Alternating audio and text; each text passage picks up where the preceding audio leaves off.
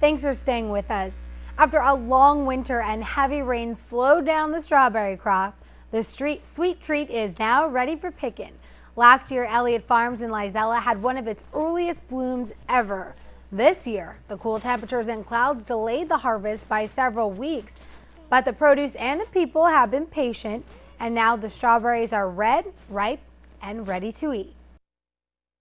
We started picking like last Sunday, and we've had a pretty good response. Elliott Farms has been planting the fruit for 18 years. They grow everything from blackberries to onions. And for more information on how you can get to picking, just visit our website at 41nbc.com.